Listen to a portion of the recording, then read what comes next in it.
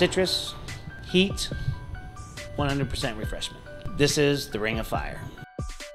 People think it's the reference to the Johnny Cash song. The Ring of Fire is actually around the Polynesian islands. There's a series in a row of volcanoes that has been known as the Ring of Fire.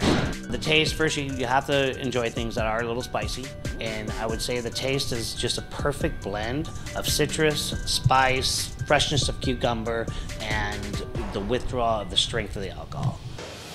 To make the Ring of Fire, you're going to start with the shaker tin. You're going to add 2 slices of cucumber.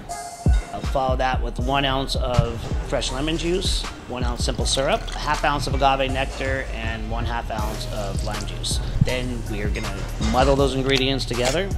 After that, take the 2 slices of jalapeno, add those in there, muddle it 3 or 4 times so the spice doesn't overpower the drink. It's 1 ounce of Ketel One and 1 ounce of cucumber Effen. We're going to add cubed ice into the shaker tin, add tajin on the rim, fill that with pebbled ice. Then we're going to shake the cocktail about 3 or 4 times.